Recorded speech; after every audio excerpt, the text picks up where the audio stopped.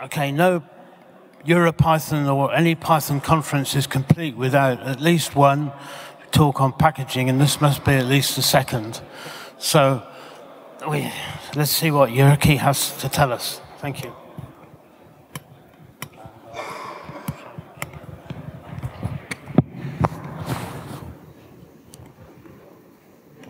Okay, if you don't mind, I'm going to wait for a tiny bit for clock to hit 3-ish, or then I'm just depressed.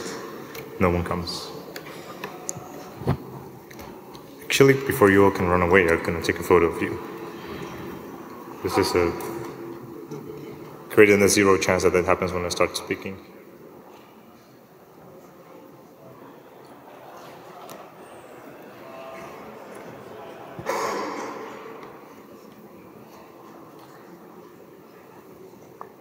Okay.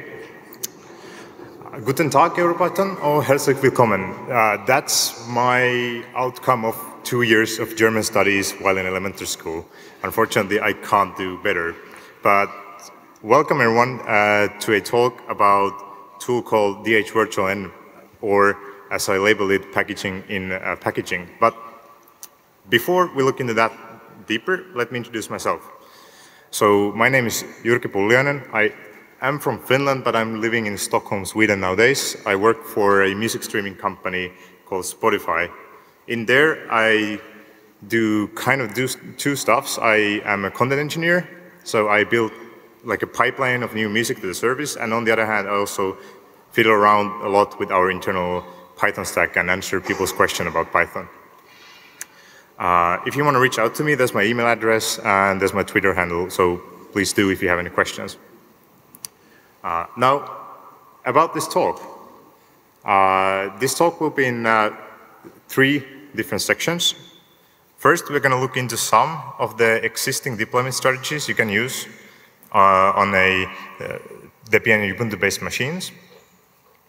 Then we're going to look into what actually is dh-virtual environment and how does it differ from the existing deployment strategies. And in the end, we are going to go through an example of how you package software. And we're going to package Sentry, mostly because it's not a simple piece of software. So I'm going to show you by example how you can use dh-virtualenv to package something like Sentry in production. Now, let's start with the tiny quiz. Who here runs a Debian or Ubuntu-based system? Good, you're from the correct talk then. Who here deploys stuff using the so-called native packages on Debian system, like relying on the native libraries on those systems? Who here is kind of frustrated with that? Yeah. Okay, who here uses virtual environment? Like you set up a virtual environment, then you pip install everything in there on your production host. Cool. Now, these both have their good sides too. If we take, for example, the native Debian packages. So they're stable. The stuff that gets into Debian, especially stuff that's in main, is stable, it's well tested. People usually don't change them so that the backwards compatibility breaks. So if your Debian system gets an update for, let's say, Python requests, you know that that request is something that's backwards compatible with the previous version. Now, Debian Debian packaging has another nice bonus side. You can declare non-Python dependencies. So say your software requires SQLite to be installed, or your software requires MySQL to be installed on the same machine. When you create the Debian packages, you can say that your package depends on MySQL, and you get that one installed on the machine. Everything nicely contained in one package. It also has pretty neat existing infrastructure. So not only you have like a dedicated build tools or separated build environments like sbuild and other chroot solutions, but you also have the possibility of running your own apps repository, which means that you will have your own way or like own network of deploying your stuff in production. Plus all kinds of CI tools like Jenkins or TeamCity have at least some rudimentary support for dealing with Debian packages. And the last good thing I think in the Debian packaging is that you have a quite nice scripting support. What that means is that if you need to remove a cache when you upgrade your package version, you can write the script that before you upgrade your package, it'll clear out the cache. Or if you want to restart your service after you've installed it, you can write the script that if after installation, it'll restart your service. You can do crazy, borderline stupid stuff like database migrations in Postins. I don't necessarily recommend them, but you can do all kinds of stuff there. It gives you quite a lot of power. Now, that was the good parts. Then if we start talking about the bad parts, you probably have run into this case where you see that, oh, let's say, back in the days, Kenneth worked hard and pushed out request 1.3, and that has just the feature you need, but unfortunately, your ancient cobweb-filled box is running request 1.2, and what do you think? Are you gonna wait for Debian to package that? What happens, you're just going to rot in front of your computer waiting for the newer requests, especially if it's a backward compatible, to come on the current system you're running. So a lot of stuff in Debian, even at the release of that particular Debian or Ubuntu release, is already outdated. The packaging itself is kind of complex. So what we're talking here is that someone created a packaging system that is built for building a whole operating system. So it covers all the possible corner cases, all the possible scenarios. If you want to deploy Perl, Haskell, Python, you name it, it has everything covered. That means that the whole system is really, really complex, and the documentation is far from simple. In addition to that, all the documentation that you usually can find is also geared towards Debian package maintenance. So, okay, you want to ship this thing within the operating system, so this is how you should do. And it does not necessarily resonate to how you yourself would deploy your tiny service in the host. And what I think is the worst part in Debian packages is that you get a global state. So if you're only deploying all your libraries as Debian packages and then using them, eventually you'll end up having a case where you would like to upgrade one library, but it's also used by some other software on the same box, and you don't know if you can do it without breaking anything. We've had this at Spotify a plethora of times when we have rolled out like a new common Python utils libraries on the hosts, and we're just too afraid of deploying that because we are kind of afraid that something down the line might break, even we have been testing it for months. So it kind of slows you down, and it's really, really annoying. Now, if you think about virtual environments then, so what you get in the virtual environment is somewhat the opposite. So you get the hot new stuff, you just do pip install, and you get whatever is available in PyPI, like the latest release. You can even go to the extent of like, you can open your Git or Mercurial and just pull the stuff in your virtual environment and run it in there. So you can always get the newest, hottest stuff. It has become kind of a de facto method in the Python world. So every guide usually contains a word or two how you run stuff inside the virtual environment. You can do the same virtual environment stuff on your laptop as you can do on your servers, and it kind of works. It's also battle tested. So nowadays, so many people are running it in production, so it's fairly safe to use that one. But the best part, I think, is that it's contained. So if you take a package and install it inside a virtual environment, a Python package, you can be sure that it won't affect anything outside that virtual environment. So updating a simple packages doesn't mean that your whole system crumbles because something was relying on an older version, or that you would interfere with the underlying operating system.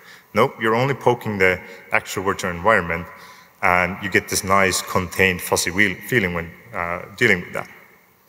Now, on the downside, I bet some of you might have seen this line. That means that you can't have any native dependencies if you're using virtual environments and pip install. You need to know what MySQL libraries you have to have available. Like in this case, you need to know that you have to install MySQL client to find this MySQL config on your host. So it requires you to do some manual digging through things. Even more, you end up doing source installs. Okay, so you can have wheels or even eggs to avoid source installs, but if you don't have wheels for your platform, or you haven't set up your own wheel repository, you end up doing source installations. And when you have your virtual environment in your production server, you end up installing all the dependencies for that source installation on that production environment, which is not necessarily bad in the sense that you could break something, but you'll just clutter your production environment with development headers and other unused files.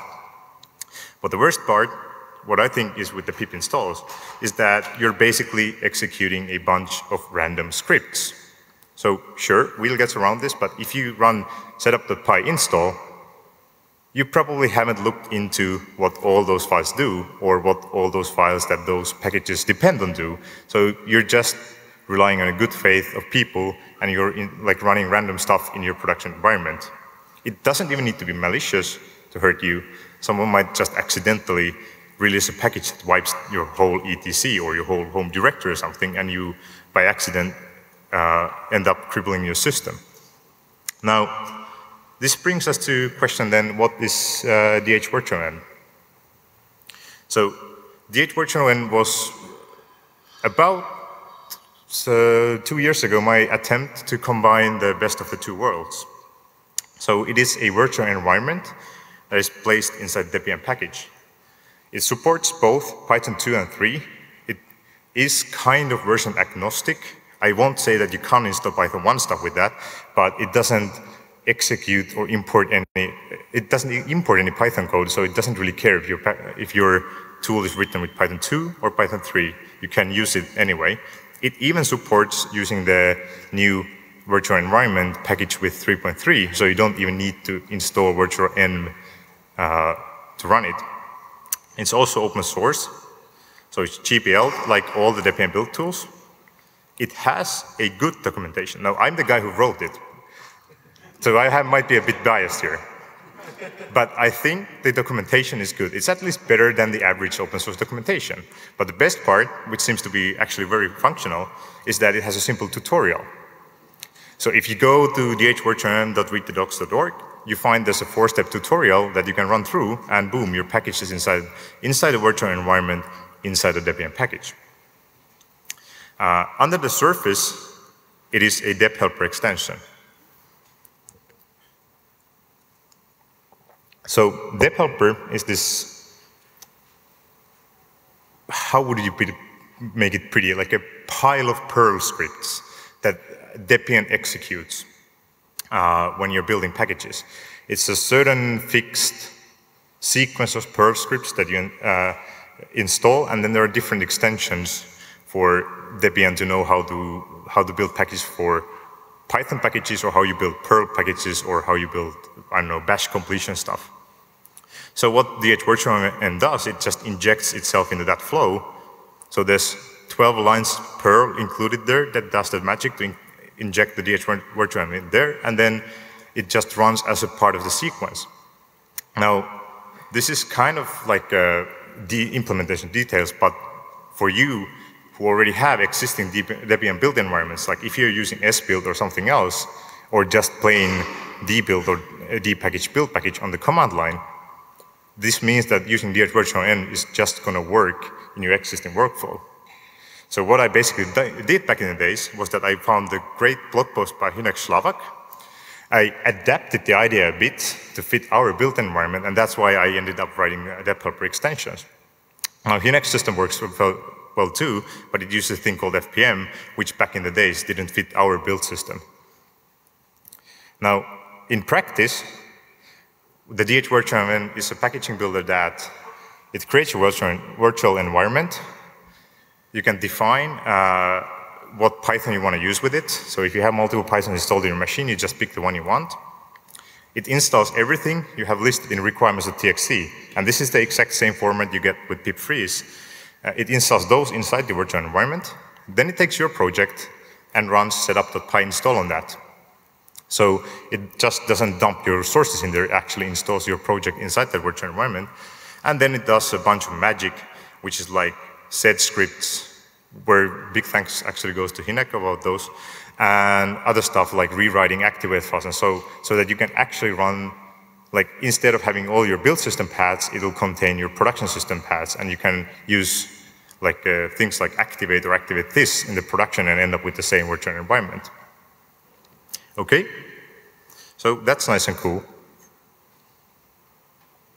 But let's see. Let's take a project. Let's package something with dh-virtualenv. Let's package Sentry. So who here knows what Sentry is? Cool. So it's a really good exception tracking tool. We use it in our production systems. It works like a charm.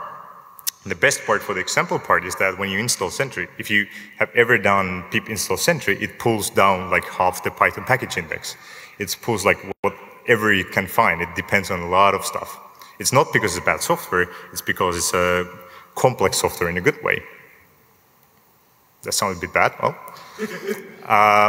anyway, let's see how we do the dh-virtualenv. So first step is that we need to install dh-virtualenv.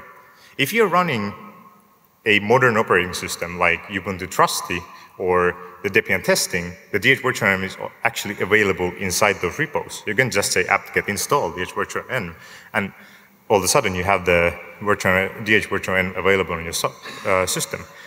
It's, as previously discussed, a bit old on Debian and Ubuntu, but it still works. Then you need to create a Debian directory inside your Sentry installation. So Debian directory is a custom directory Debian uses to figure out what stuff should it, from that it figures out what package should it build, what stuff should it run on the build time. And in that directory, you have to create a few files. There's a minimum set of 4 files that you need to create there. And don't be afraid, all of these are covered in the tutorial also. So when you start packaging your Sentry, you add a control file. Now this is the place which Debian uses to figure out what does it need for building. So you can see that Sentry requires the Python development headers for building. But for running it doesn't require anything special. So in this place you have to just build depend on dh-virtualenv and then write the required dependencies like Python and stuff like that in there. But this is basically how I did this today when I built the Sentry with the dh-virtualenv, is that I just copied over the tutorial stuff and changed the fields that I felt that need to be changed, like package names. Then you need a changelog. The changelog is it's a changelog, but it's the file that is required for the Debian package to figure out some version. And it just tells Debian that we are packaged in Sentry 6.4.4. Cool. And the third one, this is why Debian packaging is the complex black magic thingy. The third one, you need to define what is called the compatibility level. So the Debian knows how it should build the package. What's relevant to you guys is probably just you echo 9 in that compat file here and you're done with that. If you don't do that, it'll pick up some ancient compatibility level and won't build your package. So that's pretty much it. And the last part is the glorified make file, aka rules file, which just tells how you build stuff. Now, if you build Debian packages before for Python, you probably recognize this file, and you can just see that we changed the Python 2 to Python virtualenv. This basically tells Debian that build this package using dh-virtualenv instead of the default way of building Python stuff. And that's it. You fire dpackage, build package, and it rolls through. You get the nice matrix-like output of stuff building, and all of a sudden you see, hey, look at that. It actually creates a virtual environment, puts pip, whatnot in there, and starts pulling half the internet down into your package. And once that's done, all is left for you is just take the Debian package, copy it on your production host, and install it there. Now, if you have defined some runtime dependencies in the control file, they get installed at the same time. And the best part is that you haven't executed any random scripts on your production system because all of them were done in your build system. You end up with deploying the whole thing without cluttering your production system with any development headers or stuff like that. And you have a nice contained virtual environment in your production host.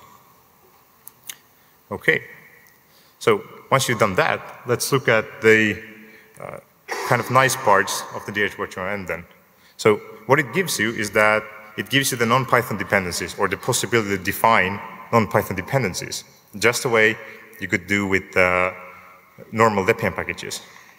It also leverages on the existing infrastructure of Debian building. So you can use your existing build agent, you can use your existing CI systems if you're already using them for Debian, or you can have your own apt repo still in use. It has the new hotness, So it's not limited by what you can find on Debian. You can actually just pip install what's the newest stuff available.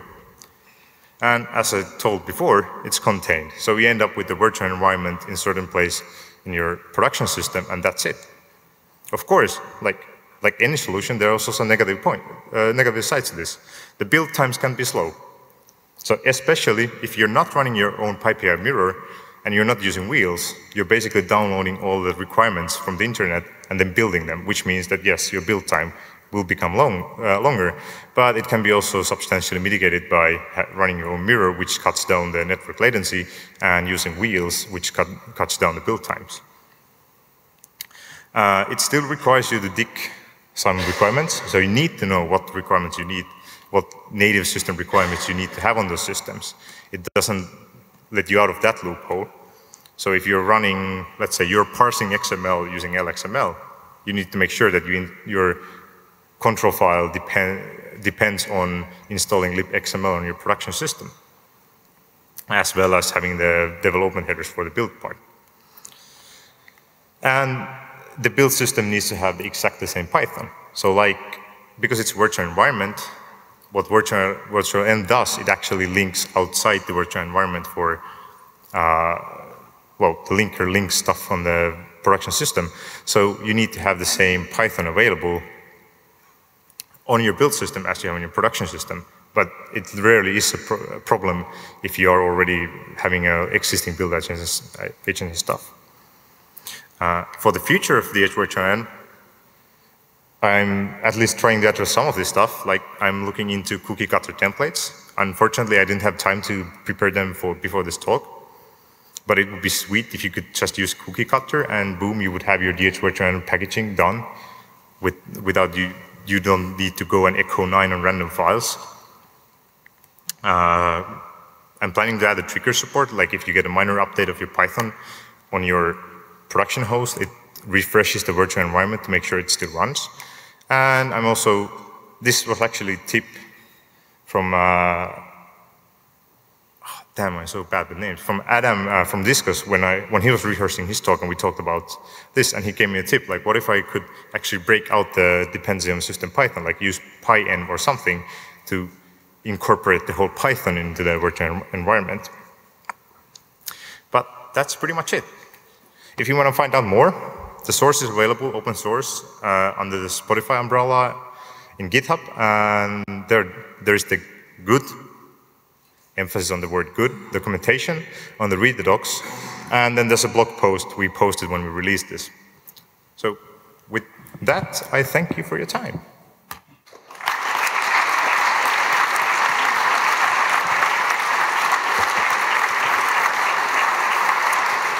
Thank you, Jyrki. You've just saved me a lot of time. Any questions to the microphones, please? Hi. Great stuff. Thanks very much for that. The other time I was looking at your presentation, not but your colleague from Spotify, about using Docker for the deployment and managing the infrastructure. I myself am right now struggling between Docker for dev and production, and right now in my company we are building the Debian packages actually, so this would be really, really cool to use.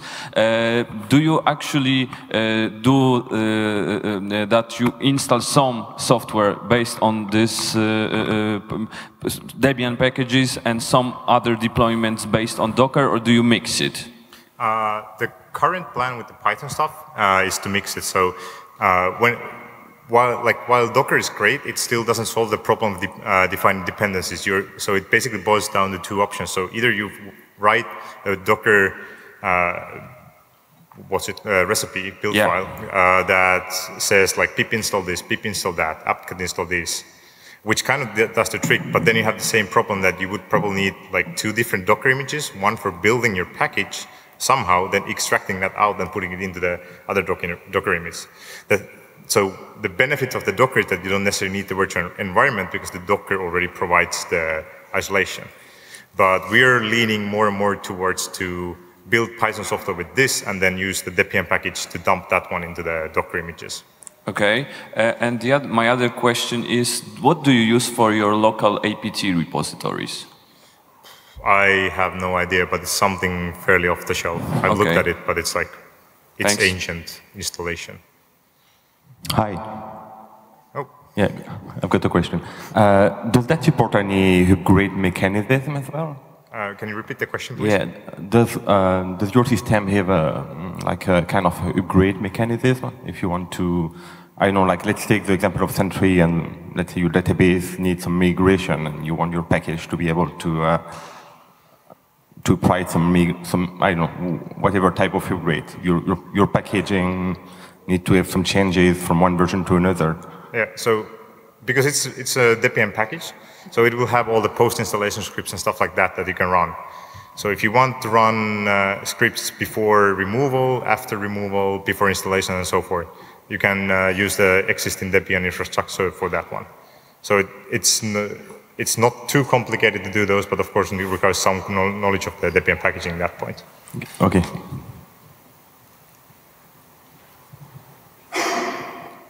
One question related to that. Do you use these post-installation, pre-installation files for database migrations? So you said earlier you use something different, but what do you use there? We actually do have some projects that use the post-inst files for database migration, but it's kind of, I feel it's kind of scary. Like if something accidentally triggers a package update and we get like an unwanted migration, even if it would be tested safe. So usually we do database migrations, well, with some sort of manual steps, depending on the project. But yeah, you can do post-inst database. That project has been working. Fingers crossed with the future. Can you use system Python packages, or everything is installed in virtualenv? For example, LXML and Pillow imaging library. Yeah, currently by design everything is installed in the virtual environment. So, but it shouldn't be like it shouldn't be too hard to add like a feature to dh-virtualenv that where you can shoot in your both legs at the same time to allow the system packages to be, because yeah, I see your point, because LXML or Pillow are kind of annoying. Well, LXML is fairly easy, but Pillow is really annoying to install inside virtual environments. So yeah, it's probably something for future to add a flag that if you want to use the site packages or the existing ones, then why not? But currently no. Maybe you can remove from requirements txt and just add to depends. Yeah, but then like if you add it to the depends, it gets installed on the system level. But the virtual environment is built with the no site packages flag, so it won't see them. One like intermediate step you could take is that you could depend on Pillow, let that install on the system level, and then you could use Python path when you start your software to point that in extension, in addition to the virtual environment's Python paths. So that could work, but I wouldn't say sure if it's viable solution or not. But nevertheless, like if you want that feature, please open a ticket in the GitHub. It should be fairly simple to implement, so I can just build that. Okay, thank you. Or if you want to make a pull request, that's even better. Sorry. Did you hear about FPM, so-called FP package management tool? Yeah, so that's the Hinex blog post, which is actually like doing this exact same stuff, but using FPM instead of injecting the developer sequence. I wanted to use that originally. It works, it gets the job done, but it didn't fit our build systems. So then I ended up building a developer sequencer instead. Okay, but if someone starts from scratch and doesn't have any legacy that he wanted to use, then why he could use your product instead of FPM? What's the advantages for him? I don't know if there's any specific reason for it. Like, in that case, I would say go read the next blog post, check out the excellent documentation of my project, and like decide on which one seems to be simpler. So I've aimed to cater people who don't really know Debian packaging at all, so that it should be easy. But it's the same with Hinex blog post. You just follow steps and do stuff. So it's rather a matter of personal preference rather than pretty features, yes? Okay, thanks. Just a quick one. Is there any plan on your side to port to VC, for example, using backports that Debian-log? Yeah, that could be done. I'm already planning to, because Trusty is having 0.6, so I'm planning at least to set up a PPA for Trusty so that you can the newer releases on Trusty. This stuff builds fine on VC, so I built it on VC, but VC was already stable at that point when I released this. Yep. So it shouldn't be too hard to add it to the Debian backports for VC. Okay, so there are no technical reasons not to do that? No. Should work? No, this is really simple, and we build stuff with dh-virtual on top of Squeeze. So so if it doesn't work on VC, then we've done something really badly wrong in that case. Okay, thanks. Thank you. I think that's all the questions. Thank you for a very clear and very useful talk, Jyrki. Thank you.